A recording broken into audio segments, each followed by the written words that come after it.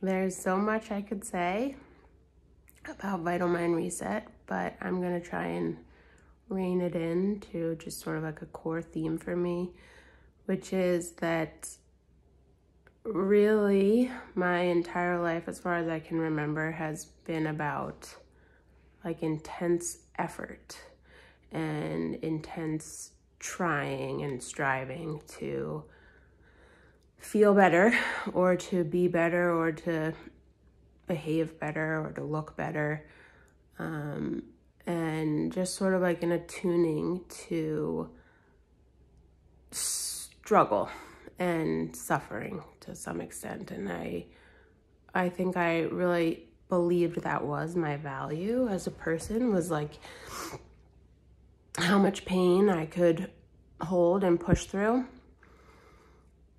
And I also think in some sense that I liked it, that I could be like a sobbing, depressed, anxious puddle on the floor, but I like the punishment of that or the martyrdom of it felt right somehow, or I felt deserving of it. And I think in some way maybe felt good because it was like I was the victim of my own mental health. And I think that probably kept me from having to, you know, face some of my deeper desires for life. And I don't know how exactly or when over the course of the past 44 days this shifted, because honestly, I just followed the steps. But I can truly, deeply feel all of that falling away. And that to me is just like a deeper gift than I could possibly express. And it's interesting because this program does require some trying and some striving. You know, it's like it requires a commitment and the follow through. So it's not like it's without effort that I have been doing this, but it changed somehow. Like I think I started the protocol with like this underlying core narrative of like, I need to do this. I have to do this in order to get better, in order to be okay. And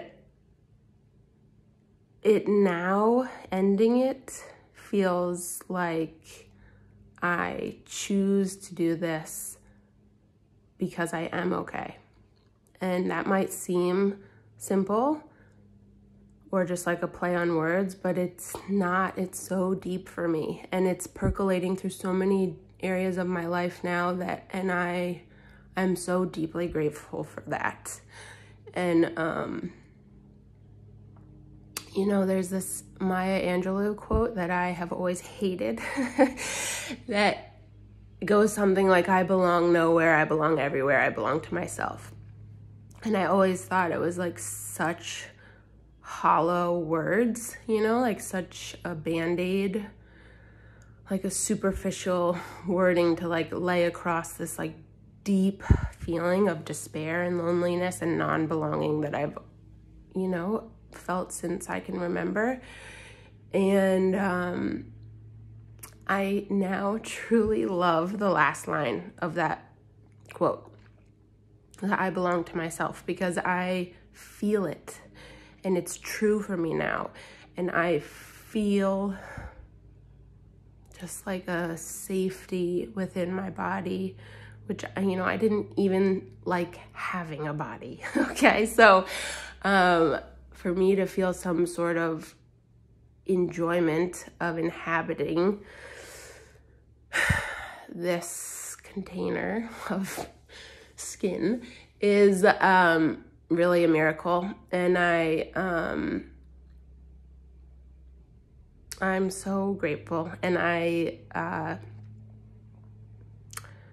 just feel that like my vitality, my vital mind has been thoroughly reset. So thank you so much.